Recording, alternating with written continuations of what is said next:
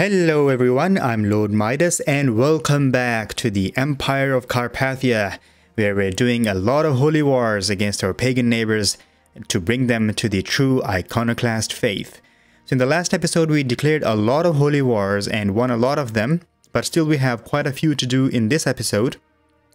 Also we are pressing a claim down here in Epirus, so one of our stacks is down here, whereas the other stack is up north over here, where we are going to go against Kargopol in just a few more minutes.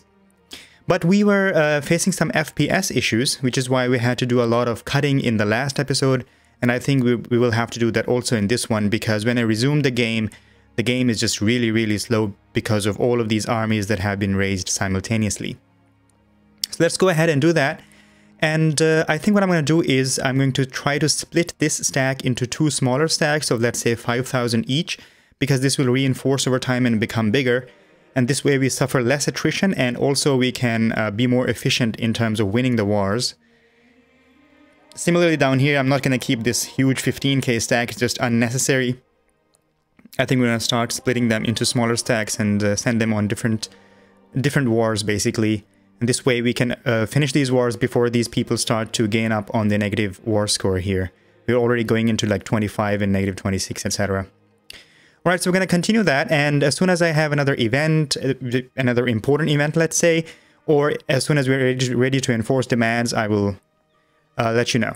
Okay, so we have just received a notification that an enemy is planning to invade us, and this is King Jedward of Verend, and he will invade us in a couple of years. He still follows the old Germanic religion, not the reformed one, and he's over here. Variant, so he's actually he's a pretty sizable realm, but I think we will be able to take care of his invasion whenever it happens. Yeah, we're not that weak, so we'll see how that goes. In the meantime, I've also done a little bit of a rearrangement of titles in our realm, especially the new titles that we won. So I've given the titles over here in the Dior Kingdom of Chernigov to my son Ilya, and now I've made him the High Chief of Ryazan here. I've given him quite some territory, and I plan on making him the King of Chernigov eventually. And over here, we already had my brother, Voislav, who was ruling the High Chiefdom of Rostov, and I've also given him the High Chiefdom of Vladimir, and I will make him the King of the Dior Kingdom of Vladimir over here. This way we have nice couple of kingdoms going on in our dynasty. And hopefully they are strong enough that they can also help to expand to the east. Alright, so let's go ahead with this war here, and down here I've already split my stacks into a couple of stacks, and hopefully the war with Epirus will not take very long to finish. Arkarios Vutil has contacted me, asking if I have any interest in learning more about roses, and since we are a gardener, we are always very interested in learning more about roses. So let's go ahead and send him some samples that we've been working on. It seems that Brother Vutil has received the sample from my garden that I sent him. Today a courier presented me with some elaborate coal sketches of the various rose species Vutil has been occupying himself with. Included are ideas of new ones, provided we continue to work together. I am happy to help. We do God's work, and we get a modifier for +2 learning. Pretty good. My lord, there's a noble warrior at the gate. He says he's a veteran of many battles and desires to become a champion of your house. He praises your wisdom and honor and pledges to always defend you and your household if you will accept him in your retinue. Let's go ahead and accept him. Maybe he's a nice commander that we can use. This is Sviatoslav of Karvuna. He's strong and skilled tactician. Pretty good martial score there, so maybe we can go ahead and use him as a commander in some of our armies over here. And we are ready to enforce demands against High Chief Yadne of Kargopol over here for the Holy War for Kargopol. Let's go ahead and do that. And now we can use this stack over here, which is around 3k troops, I think, to push forward into this Sumenusko territory over here. Let me just quickly check if they have not too many troops. This guy has about 3,000. So I've sent one stack over here to fight against this Tengri people, I think this stack could reinforce a little bit first. Stand here and maybe reinforce because we've got a good amount of supply here. And then once it's a little bit powerful enough, we can send it over to the Sumunusco territory. And finally, we have 100% war score against Queen Georgia of Epirus. So apparently the king has died. He died of great pox just before looking himself to being defeated. And he converted to Catholic. I did not see that earlier. I thought he was still Slavic. Alright, but apparently he did convert to Catholic, but that's alright for us because we are pressing a claim war, not a holy war. So our war will go through. And there it is. Let's enforce demands. And now we have the entire kingdom of Epirus under our control. Very nice. Mislavich, whose claim we pressed, is now known as the Usurper. He has this chiefdom of Ladoga here, but we will revoke that from him eventually. Can we just ask to revoke it right now? No, we can't. Because his capital is in there. Alright. Okay, now it's time to move these stacks. I think I'm going to send this bigger stack towards Poland. Take care of these wars over here. Let's start off with the territory that we are pressing our claim for. And then the other stack can go to the east towards Karadaku. Also maybe take care of this county over here on the way. Steward Eonakios has some interesting ideas on how to improve the economy. Let's adopt his ideas. Alright, so the Kingdom of Lombardy apparently seems to be getting quite some land under them in Dio territory. So after 100 years under the Kingdom of Lombardy, the Grand Principality of Ancona is no longer considered a de jure part of the Papal States. And that is... this one? De jure territory, yeah. So now the Papal States are even smaller. Yeah, look at that. The Kingdom of Papal States is losing land to Lombardy quite fast. And I think they're also going to lose this territory over here because that's also part of the... Kingdom of Lombardy right now, 89 years already. So in just 11 more years, they will also lose this land, and then the Papal States will be just this much. Alright. And look at that! Queen Hisela of Epirus has inherited Kingdom of Epirus and other titles from King Mislav the Usurper. So he died just a few months after we pressed his claim. So we were really lucky with that we finished the war fast enough that before he died. Let's quickly check how fast was it. So he conquered it on the 21st of November last year, and currently it's February. So just in a couple of months, he died, and then the queen has inherited. And wow. Okay, she is married to King Vishata of Ruthenia, our vassal over here. And this basically means that their son now is the kingdom is going to be heir to both the kingdoms, right? I would expect that. No. Agnatic Gavelkind and... Oh, because the king of Ruthenia has many children and not all of them are from this wife. So then her son will get the kingdom of Epirus, whereas his son will get the kingdom of Ruthenia. So the realm will stay split apart for now at least. Alright, I'm fine with that. There's less internal border gore for me to deal with. It's okay. Our court chaplain reports that his mission to Novogrodek has been successful over here, so the heretics over there have been converted, and the heretics in our capital are still going strong, even though the ecumenical patriarch sent some help. So I'm gonna say excellent to that and put my court chaplain back in Novogrod. Try to convert these monothelite heretics back to the real faith. And over here I'm having some trouble now. So I was sieging this territory, and I was not aware that there's like a 4K stack waiting for me over here. And they're gonna try to attack me now, and some people from over here are also going to join that battle. So my stack over here might get defeated, which will give this person quite a high war score against me. Yeah, this tends to happen to me when I split up troops, doesn't it? So I've got some troops over here and some over here, and if they were together we would have fared much better, but we might lose this holy war over here now because of that, because I think they're already sitting at like 40% war score, negative 40%. Yeah, can we offer a white peace? He won't accept. Okay. So we kind of messed up a little bit in terms of splitting up the troops. How's the war score over here? Definitely not gonna accept, I think, because this land over here is not occupied by us. It's occupied by the High Chiefdom of Kargopol. And this is the one that we are pressing for, I believe. Let me just quickly check again. Holy War for Kargopol, yeah, so over here. This one county over here. Yeah, this is not going very good for us, is it? So he has ticking war score because I don't own that territory. I think I'm going to siege this territory and then immediately kill that army and then go back here and try to siege that, and maybe that gives me enough war score.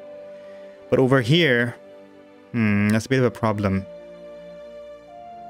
Should we hire some mercenaries? We have a lot of gold.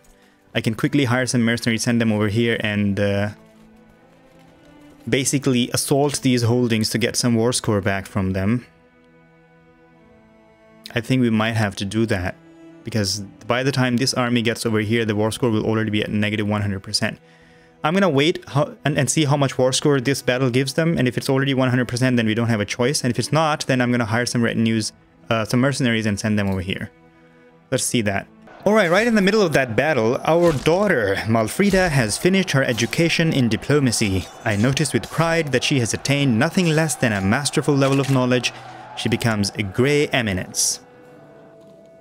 And we will find for her a nice match very soon and make some alliance like that and possibly call those people to war as well. We will see about that. And the battle over here is probably not going to go in our favor, is it? Yeah, we are losing.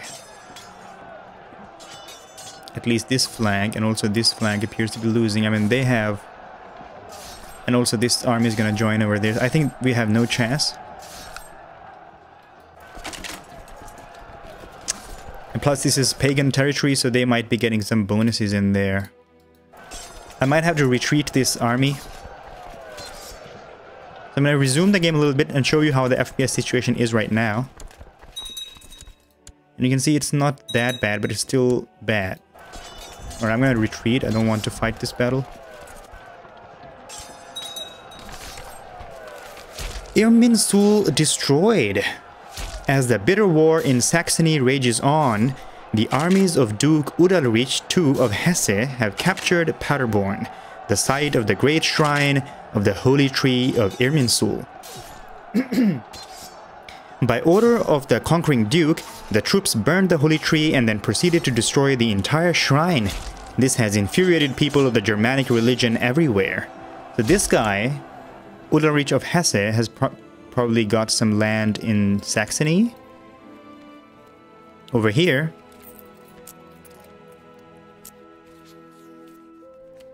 And he has gone ahead and destroyed some holy site of the Germanic people. Or some, let's say, a holy shrine, at least. Gloria in excelsis Deo. So we definitely approve of that because we're Christians, but Germanic people are angry. Let's see what they will do to exact their revenge against us. Alright, let's see the war score once this is over.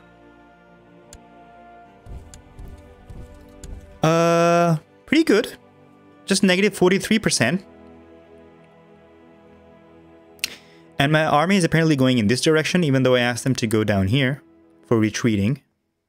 I think they like to retreat into their own territory. So this is some land that we own. Alright, I'm gonna go ahead and hire some mercenaries, I think, to finish this war fast. So, whoa, 600, not gonna hire that. 3,600 troops. Mostly just cavalry.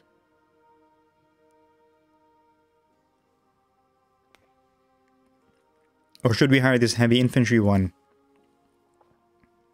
They're a bit more expensive. The monthly cost is basically the same. I think we're going to hire this one. And combine them with this army and send them north to get some war score against these people. Look at that. They are going all the way down here to retreat. Okay. Pretty stupid of them, isn't it? It's gonna waste my time while I've hired the mercenaries and paying their costs. Yeah, I think I'm gonna start moving this stack over here then, and this stack can go over there. As soon as they're done sieging. Rodislav Milanovic, our son, our eldest son, and heir to the Empire of Carpathia, is ready for his education. Let's see what he's made of himself. He has made himself quite fussy. So he won't make a decent diplomat, even though he's quite talented in that apparently. And he's haughty, so won't even do good for a stewardship education. Okay. In that case, maybe we can put him, even though he's fussy, still put him into a diplomatic education, because his score will be nice, even if he gets a rather low-ish score in terms of the trait, but his overall score might be good. So let's still put him in diplomatic education. And I'm still going to send these mercenaries north, at least finish this war over here, while this army can come back. And over here we are almost done with this war, and we have finally sieged some land in Praha. And yeah, hopefully we will win against Poland also pretty soon. Alright, so we have 100% war score against High Chief Stanislav, the short-tempered of Tivertsians over here. So let's go ahead and enforce demands over there. And then we can move this stack over here in Turov, finish that war, and then go to Kardaku. I crave solitude. I no longer seek the company of others. But I won't become a hermit, even though we will lose the gregarious trait.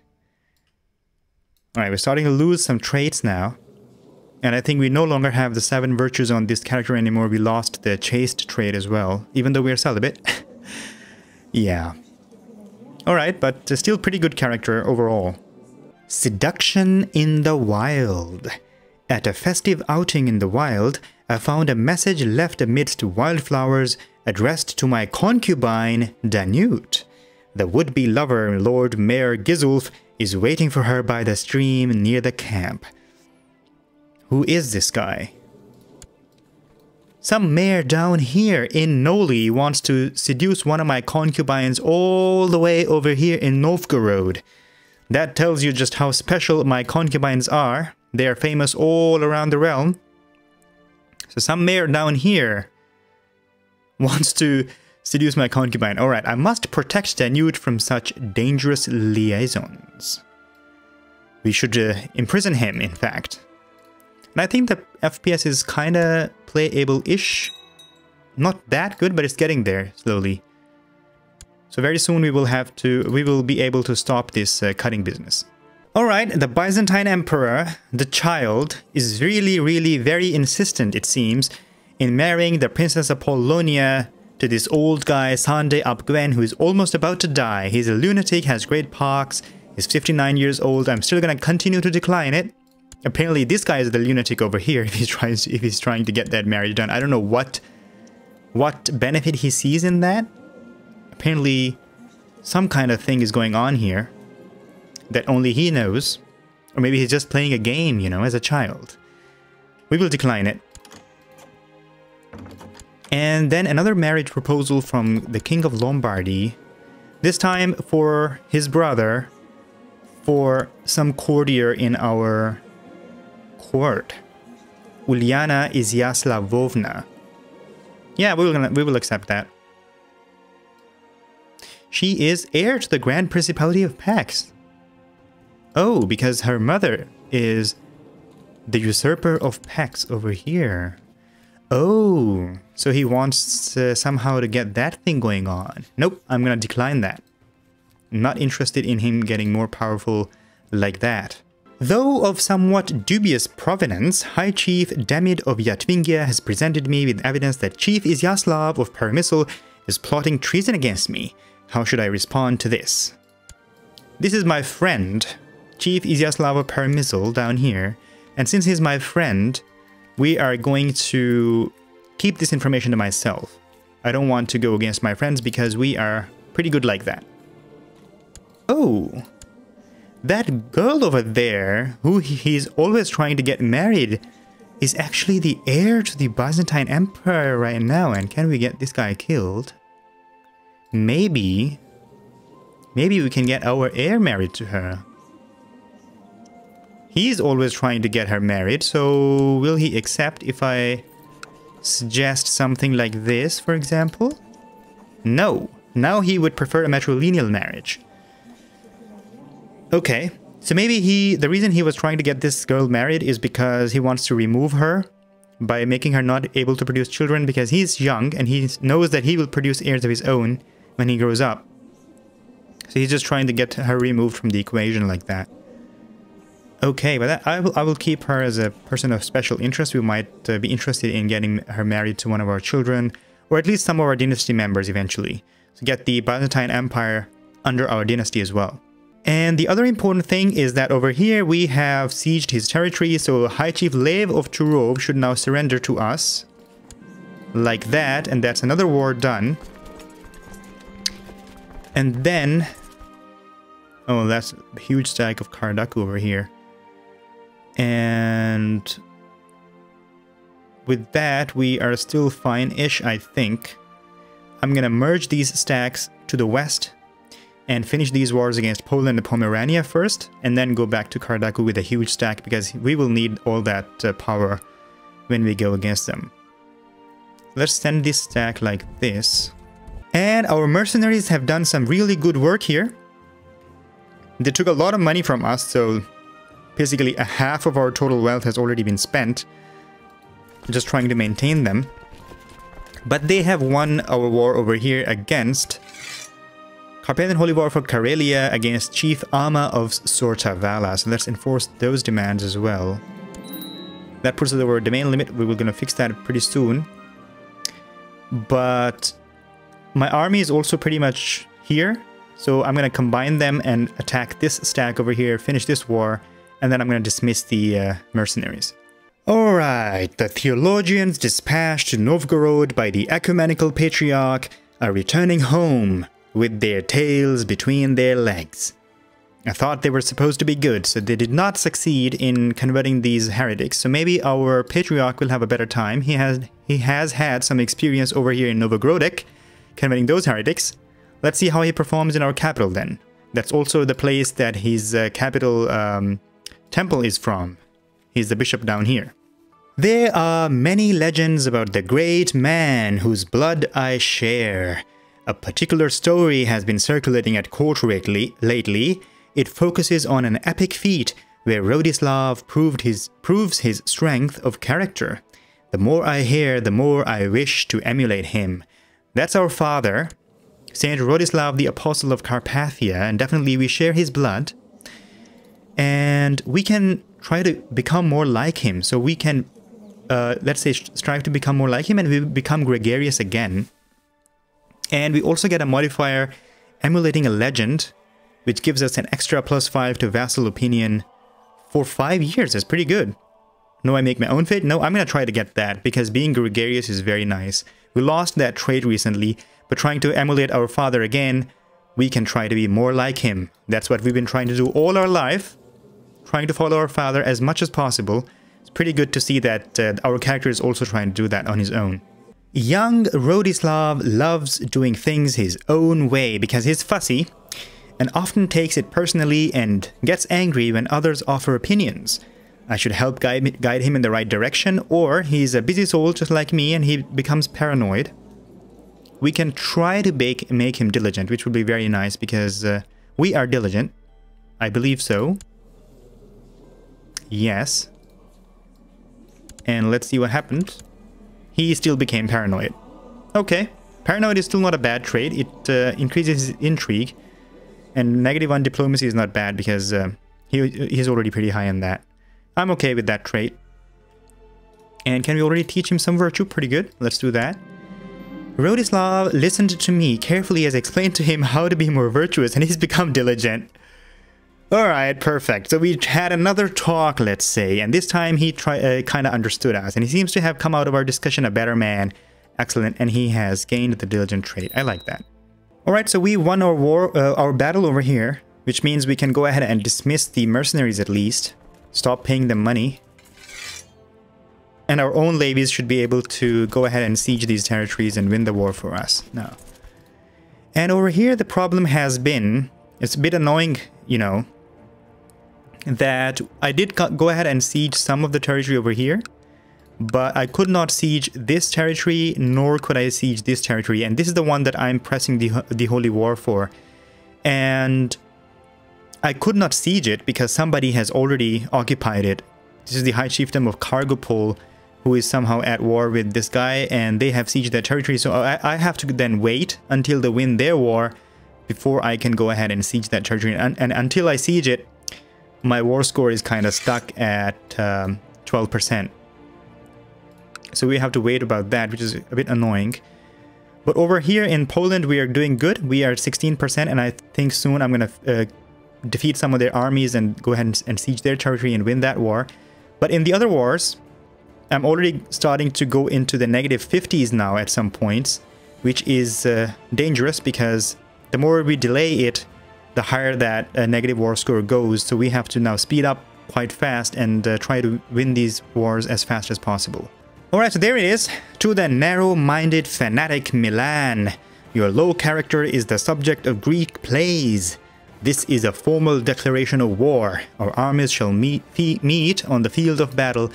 And this is the King Jedvar, the Scholar of Verent, who was planning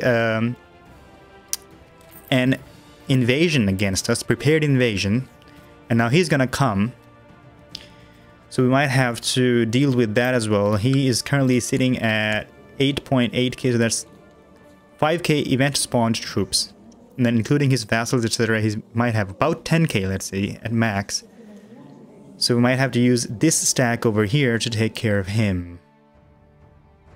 We will do that. I think we might be able to survive it pretty easily. Money continues to flow through the trade post in Padua, but your relationship with the merchant family that owns it has soured. To teach them a lesson without going to war, you could arrange for a mob to burn it down. We do need the gold. Yeah, let's assemble the mob and try to burn down the trade post and seize their stuff. We're not honest anymore, you know. Even though we are like kind, charitable, humble, and patient, but we're not honest, you know. So let's assemble the mob. We need the money. We spent a lot on the mercenaries. And we will use that gold for the good of the faith anyway, so it's good. The mob you gathered successfully stormed the trade post and burned it to the ground. Everything is proceeding as I have foreseen. We gain just prestige, not gold anymore. And he hates us a little bit. Wonderful news! The King of Poland has been captured. And he is imprisoned by one of our vassals, High Chief Yevstafia the Tormentor. Perfect timing, because now we can go ahead and declare the war finished immediately without having to spend more time on it. So let's enforce demands.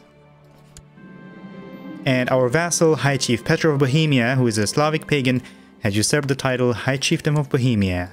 And now we only need 2 more counties in Bohemia, which is currently part of France, which we will get in the future at some point. But now let's use this stack while it's still here to win also this war against Pomerania. Alright, this is the second time, I think. My wife Bertrude has been really letting herself go as of late. What was once a graceful and delicate woman has slowly become an undignified and hefty glutton, only excited about her next great feast, even though we wrote a book about her and called it To the Beautiful Bertrude. Alright, I need to warn her as politely as I can, try to get her out of her eating habits. And now she's put on a hard diet, and she's lost the fat trait. Perfect. It's the second time we've had to tell her to fix that a little bit, you know? These are dark days. My wife, Tsaritsa Bertrude, has been beset by a high fever for several days, and I have just been informed that her affliction is indeed slow fever. -3 health. And she's already been put on a hard diet. That gives her actually some extra health. And she's strong. So she might actually be able to survive this. Call for my court physician at once. We should try to get her treated as fast as possible. And I was relieved to see that my words did not go unheard. Better Truth thanked me for my concern and promised me that she will start dieting immediately. Well, we already know that. A wise choice. I'm more interested in the court physician thing.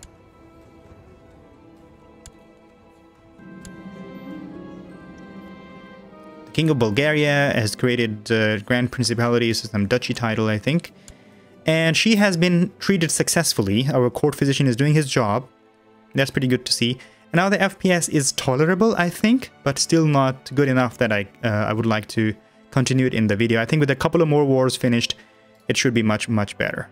I have received a letter from my fellow member of the community of St. Basil, Ipek. Dear Brother Milan, will you, as the Christian scholar that you are, please offer me some advice on my poetry, or the attempt of it? Reading through the attached documents, there are multiple verses, all in honor of God, and she's 70 years old and she's writing poetry. So good of her. She's also severely ill with flu. She might not even survive. She's a nun. So she might not even survive to hear our reply, but we will try. I'm missing the more comforting aspects of faith. Let's just tell her that. And a mission from our community. We have a new leader. No, he is... what? Methodius. Yeah, his name is Methodius, but he is... what is his rank in the community? Oh, he's the leader, Megaloschemus. Okay. The hectic life of a ruler rarely allows for sufficient time for contemplation. I ask of you to seclude yourself and think about your life and your actions, a sort of penance for your sins. Definitely going to accept that. And also start the penance straight away. God shall be my companion. Yeah, I'm not very confident if we're going to win this battle. Because pagans get some bonuses to defense in their territory. But if we win it, it will be a very good one. We lost a lot of people to attrition. So the problem is, even though my army does not die, I think it's my tribal vassals' army which keeps suffering attrition in these territories. Because they don't have that technology which removes the pagan homeland attrition, I think. That's what's going on here. Yeah, that's a bit of a problem. Let's see how this battle goes. I'm going to resume it without cutting. Let's have a look at the battle. Alright, my liege, I am pleased to report that your errant subject Domavuj of Novgorod has been converted to the iconoclast faith. Praise the Lord. Seems to be going good so far. I was beginning to think that Ipek took offense to my comments, but she worked harder on it, and I think the community of St. Basil will treasure these words. Yeah, in better times, I would have liked to publish her works. You know, just for the fun of it, because she's 70 years old, she put a lot of effort in it. You know what, let's just go ahead and do it.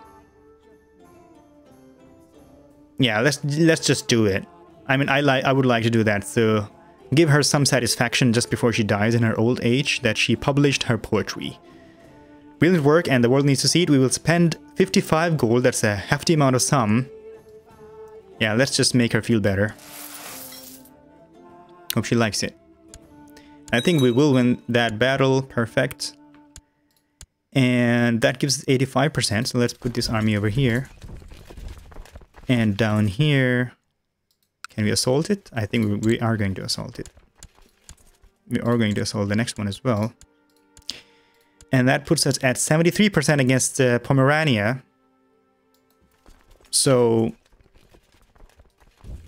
let's siege their other territory and get to 100%. Oh, look at that. I cannot believe that you went against my wishes. Ipek Slavic writes to me.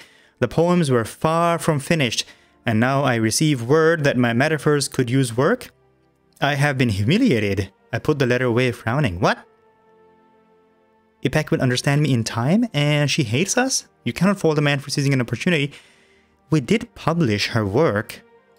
After she had improved it. I don't know what happened.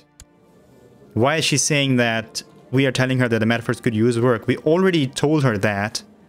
Yeah, I tried to make her feel better by publishing her work and she hates me. Wow. Yeah. Alright, and I think the episode has stretched a little bit over the limit over here. So we're doing pretty good, and I think the FPS is also getting better now. With a couple of more wars finished, we will stop cutting them. And yeah, we will finish the rest of the wars in the next episode then. So thank you very much for joining me for this episode. We are doing pretty good, and we are very close now to our Slavic Union achievement, even though we still need this land over here in Poland and Bohemia. So that's only going to be the most difficult part. Well, let's say the most tedious part that we have to look for in the future then. I hope you liked this video. If you did, please click thumbs up. Subscribe to my channel for future content. And let me know in the comments if you have any feedback about the playthrough. I will see you next time. Bye-bye.